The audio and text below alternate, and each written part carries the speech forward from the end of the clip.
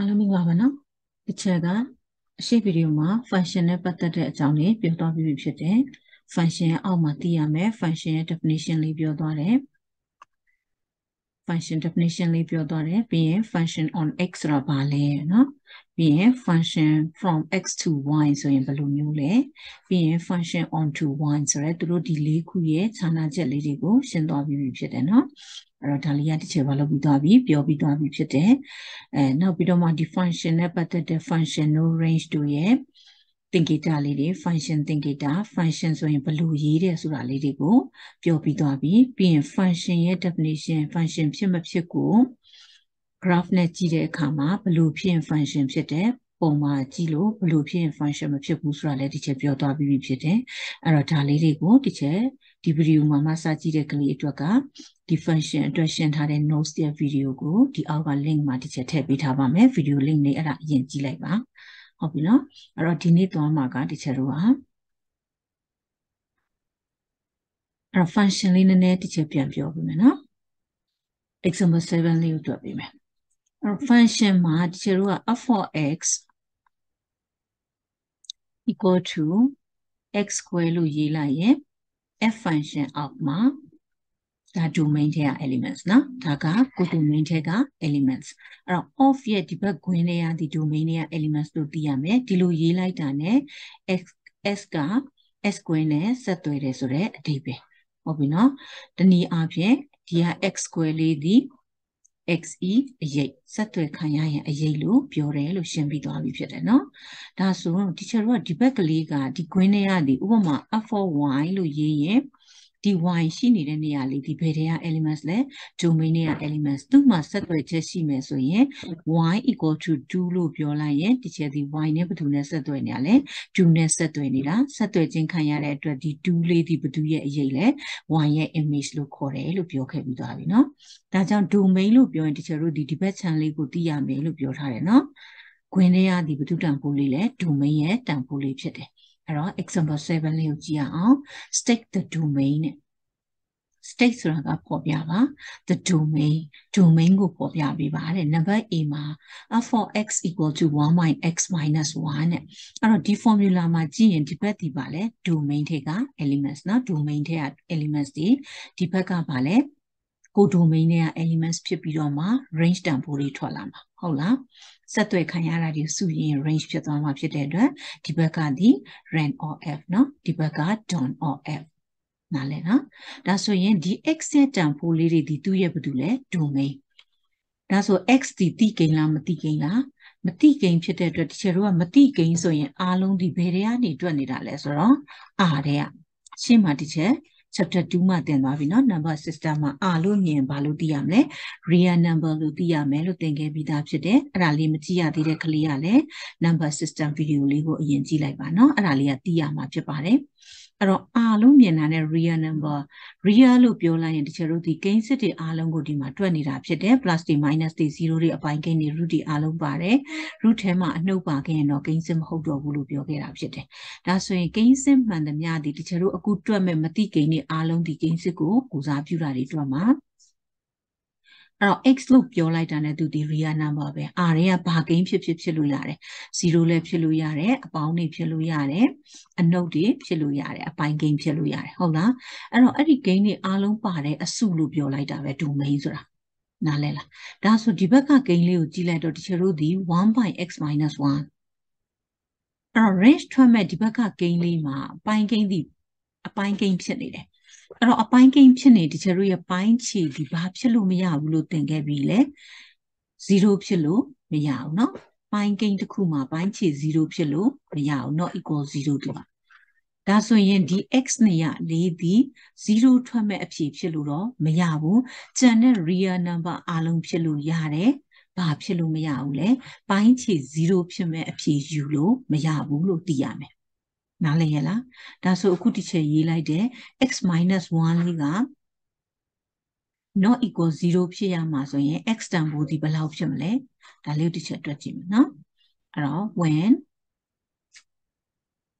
x minus 1ကပိုင်းခြေဟုတ်လားအဲ့ဒီပိုင်းခြေဒီဘာမဖြစ်ရဘူးလဲ0မဖြစ်ရဘူး ဒါဆိုရင် minus 1 ဟိုဘက်ရွှေ့လိုက် x equal to ဒီပါဖြစ်သွားမယ် plus 1ဖြစ်သွားမယ်ဟုတ်လားဒါဆို x not equal to 1 ထည့်လို့မရအောင်ဒီမှာ1ထည့်လိုက်ရင်1 minus 1ဆိုပိုင်းခြေဘယ်လောက်ဖြစ်သွားမလဲ0ဖြစ်သွားမှာနားလည်ပြီလားဒါဆို teacher တို့ရဲ့ x ဒီ real number အားလုံးတော့ဖြစ်လို့ရတယ်ဘယ်လောက်တော့ဖြစ်လို့မရဘူးလဲ1တော့ဖြစ်လို့မရဘူးလို့သိရမယ်ဒါ teacher တို့ရဲ့ domain နားလည်ရလားဒါကြောင့်မလို့ရေးမယ် the domain of f သို့မဟုတ် dom of f လို့ရေးလို့ရတယ်နော် dom of f fe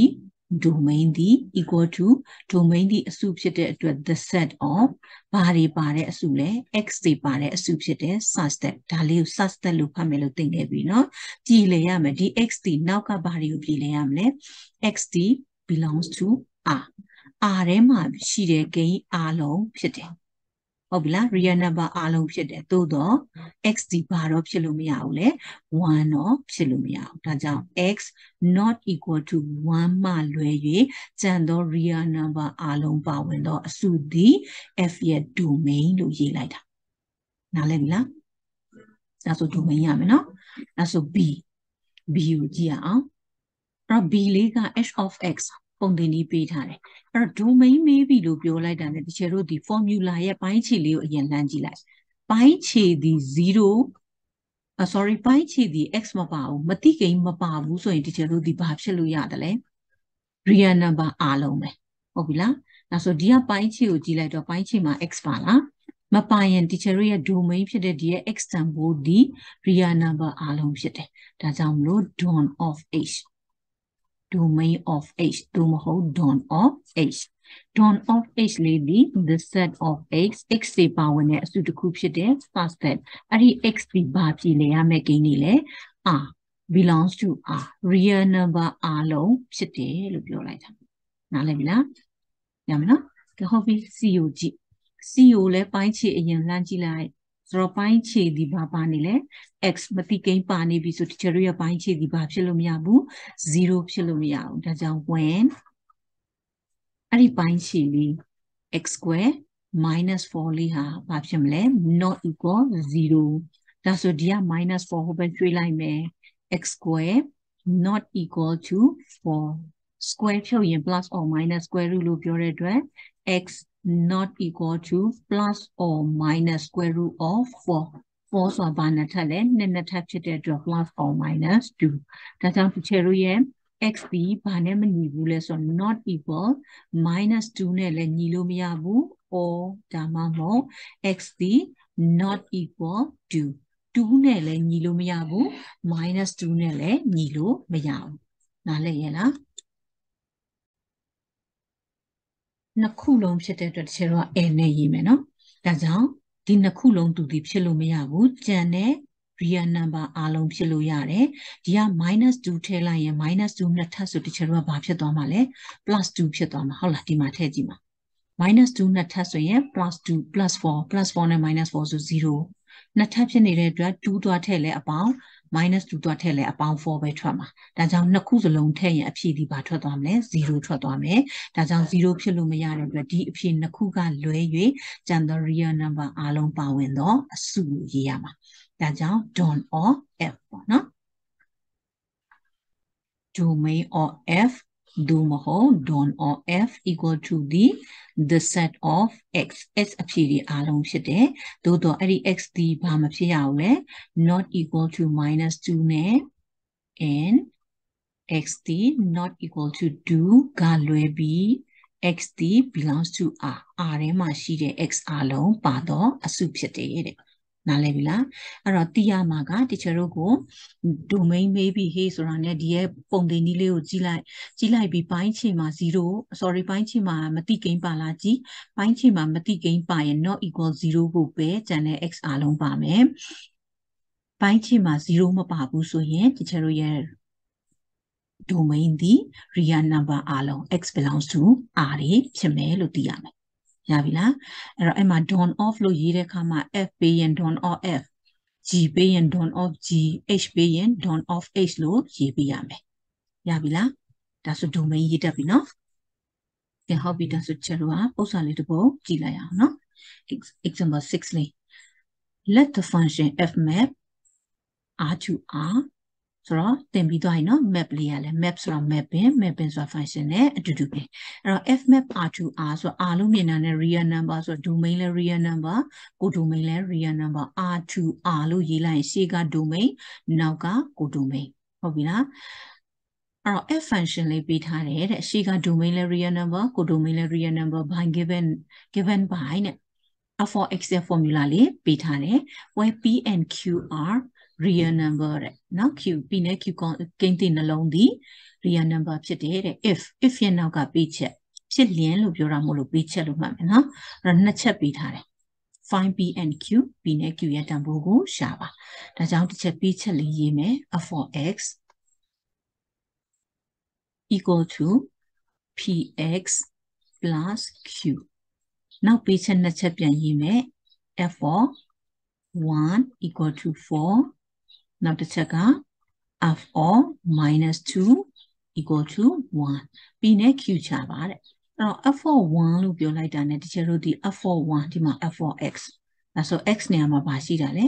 1ရှိတာနော် x နေရာလေးမှာဘာတူရှိလဲ1ရှိတာဖြစ်တဲ့အတွက်ဒီက x နေရာလေးမှာဘာသွားထည့်မှာလဲ1သွားထည့်မှာအဲ့ဒီအဖြေကိုဘယ်သူအောက်မှာရေးမှာလဲ f4 1ရဲ့အောက်မှာရေးမှာဒီဘက်မှာတစ်ချက်အကြံရေးပြမယ် f4 1လို့ပြောလိုက်ရင်ဒီက px ဆိုတော့ x နေရာမှာ1ထည့်မှာဒါကြောင့် p into 1 plus q ဒီလိုဖြစ်မှာအဲ့တော့အဲ့ဒီ f4 1ရဲ့ဒီအဖြေလေးကိုတစ်ချက်တန်းရေးမှာဒီလိုမရေးပြတော့เนาะသူအောက်မှာအဖြေလာထည့်မယ် p of p into 1 plus q equal to 4နားလည်လားအဲ့အစင်လေးနားလည်တယ်ဆို equation ရသွားပြီ p နဲ့ 1 နဲ့မြောက်တော့ p ပဲရမှာဖြစ်တဲ့အတွက် p plus q equal to 4ဒါ equation 1ဒါဆိုရင် f4 minus 2လို့ပြောရင် f4 minus 2 equal to 1လို့ပြောရင် x နေရာမှာပါသွားထည့် minus 2သွားထည့်မယ်ဒါကြောင့် p into minus 2 plus q p into minus 2 plus q equal to ဒီလောက်ရလဲ1 minus 2နဲ့ p နဲ့မြောက်မှာဖြစ်တဲ့အတွက် minus 2p plus q equal to 1ဒါ equation 2မတိကိန်း p နဲ့ q ရှာမှာဖြစ်တဲ့အတွက် equation နှစ်ကြောင်းချီမယ်အဲဒါကြောင့် equation 1 and 2အဲ့တော့ equation 1လေးအရင်ရေးမယ် p plus q equal to the 4 equation 2က minus 2p plus q equal to 1အဲ့တော့ q ခြေလိုက်မှာဖြစ်တဲ့အတွက်လက္ခဏာချိန်လိုက်မယ် plus က minus ဖြစ်မယ် minus က plus ဖြစ်မယ်နော် plus minus minus ဒါဆိုဒီချက်တို့ q ပါဖြစ်သွားတာလေခြေသွားတာနော်ဒါဆိုရင်ဒီက plus p နဲ့ plus 2p နဲ့ဆိုဘယ်လောက်ဖြစ်သွားလဲ plus 3p ဖြစ်သွားတယ် equal to ဒီဘက်က plus 4နဲ့ minus 1ဆိုတော့နှုတ်မှာဖြစ်တဲ့အတွက်3ရတယ်ဒါကြောင့် p equal to ဒီဘယ်လောက်ရလဲ1ရတယ်ရပြီလားအဲ့တော့ p က1ရတယ်ဆိုကြိုက်တဲ့ equation အစားသွင်းလို့ပြောတဲ့အတွက်လွယ်တဲ့တစ်ခုမှထည့်မယ် equation 1မှာအစားသွင်းလိုက်ဒါဆို equation 1ရဲ့ p နေရာမှာ1ထည့်မယ်1 plus q equal to ဒီ4 q ထားခဲ့ plus 1လေးကိုပဲရွှေ့တော့ minus 1ဆိုတော့3ရတယ်နားလည်ပြီလားဒါကြောင့်အဖြေထုတ်မယ် therefore p equal to 1 q equal to 3ဆိုပြီးတော့ရသွားတယ်နားလည်ရလားကဲဟုတ်ပြီဒါဆိုဒီချက်တို့က domain လေးလည်းသိသွားပြီ domain ဆိုတာဘယ်လိုယူရင်ရမလဲဆိုတာဘာဖြစ်ရမှာလဲသိရမှာဖြစ်တယ်နော်အဲ့တော့ဒီချက်ရဲ့ဒီထဲမှာအခုဒီပုံစံတွေတင်ထားတဲ့ဟာဒီချက်အောက်မှာ video link လေးထည့်ပေးထားပါမယ်ရှေ့မှာလည်းပြောပြီးသွားပြီ grade 11 function နဲ့အတူတူပဲဖြစ်တယ်ဒီအခန်းကနော်အဲ့တော့သူနဲ့သက်ဆိုင်တဲ့ equality of function ပြီးရင်ဒီ teacher တို့ exercise ထဲကနော်ကလေးတို့ဒီ exercise 4.2 တွေကပုံစံတွေအားလုံးဒီ teacher တွက်ပြပြီးသားဖြစ်တယ် grade 10 ထဲမှာပုံစံအတူတူပဲဖြစ်ပါတယ်အဲ့တော့ grade 10 function ထဲမှာ teacher channel နဲ့ဝင်လိုက်လို့ရှိရင် playlist ထဲမှာကြည့်လိုက်ရင် playlist ထဲက grade 11 function ဆိုတဲ့တဲက video လေးတွေကိုတော့ဖွင့်ကြည့်လို့လည်းရသလို